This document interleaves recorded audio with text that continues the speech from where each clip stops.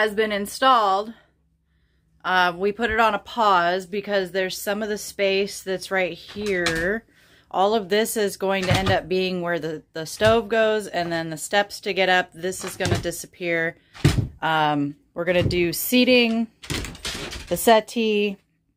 So for today, this whole mess has to be cleaned out because we have the wood panels that are down here underneath had some rot from some old items that had collected moisture from a leak around the window. And so that means that it sat there and saturated all the wood underneath. So we're going to move all of this out. We're actually going to come back here because this space, we're going to climb back up in there. As you can see, there's some old foam.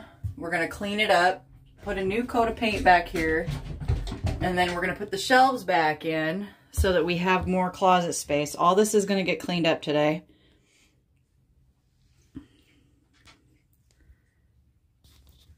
And as soon as we can get that cleaned up, then we'll go ahead and move everything so that we can get to one side at a time. And hopefully we'll make a nice big dent in it. I got the day off today and tomorrow, so I'll give Eric a hand today.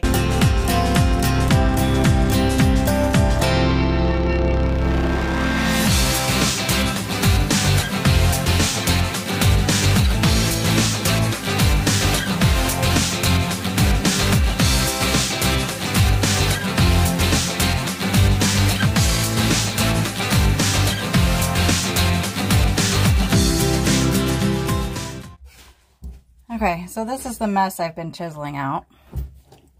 And to be totally honest, so this is where the chunk ends. This is all the pieces that I've actually busted off of it. And this stuff's really, really bad because it absorbs water almost like a sponge. It gets stupid heavy. It's actually really just horrible to have on a boat. But this hole actually goes all the way down to the bottom of the Yama. But this whole section in here is completely isolated off. There's no hatches to access this point. So we have to get all this foam out and then either seal up this part so it'll have an air pocket, or just put a platform in so that we can utilize this space and just leave the bottom part open. So I'm going to do a crude demonstration here of what that styrofoam or foam actually looked like. So this is the closet space here. And then there's the rise, the ledge to climb over. That whole space actually drops underneath where that foam was. But what had happened is they probably went, oh, we're not going to use that space for anything. Go ahead and fill it in. Well, they started to fill it in, which was fine. But then as they were filling it, it attached to the front and it ended up going like this. So they never filled in this space down here, and then over time all of this foam actually shrank. So there was this big open gap right here when I climbed in there to start chiseling this piece out. So everything that I was chiseling off, I was actually just dropping it down into the hole until we can get to it and pull the rest of it out. But it's this really strange spacing in there that's all this chunk was. It wasn't supporting anything. It wasn't actually sealed on anything. It's barely stuck to either wall on both sides and on the far side. So this whole thing, I was able to just start chiseling it off. So I'm about right here as far as its progress, and then all the rest of it's just getting dropped down here. So when we get to it again, then we'll climb back up here and we'll put the shelf in so that we can lay on our bellies. Here, we'll just do that. So we can lay on our bellies and then reach down in here and start pulling all this stuff out to put into a bag. So the space right here is where the internal AC unit, which was seawater fed to keep the temperature in the boat down, same as the seawater, and pulled out the unit and got the biggest mud wasp nest hiding up in here.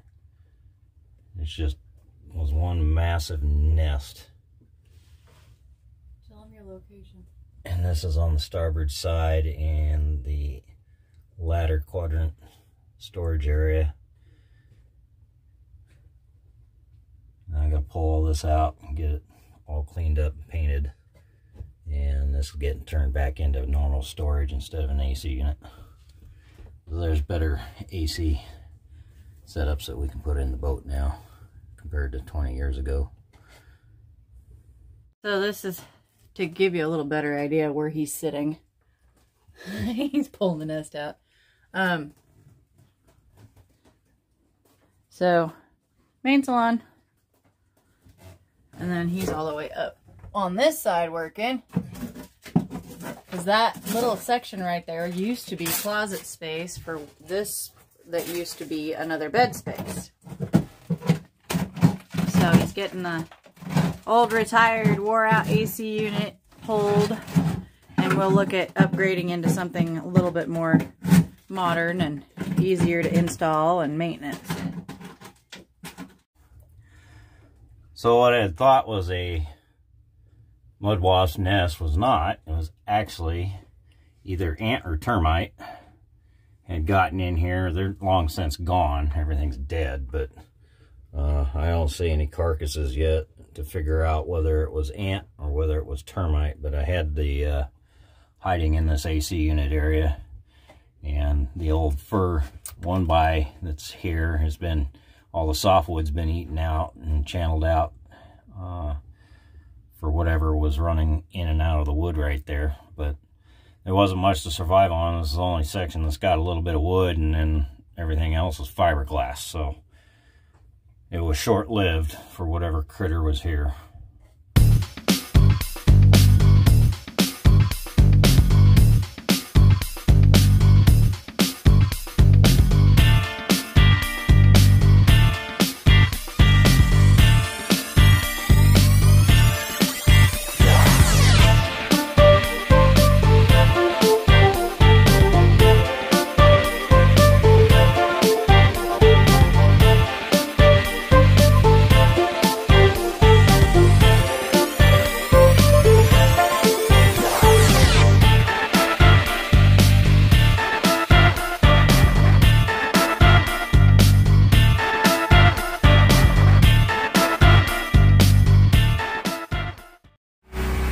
Okay, time to get painting the closets.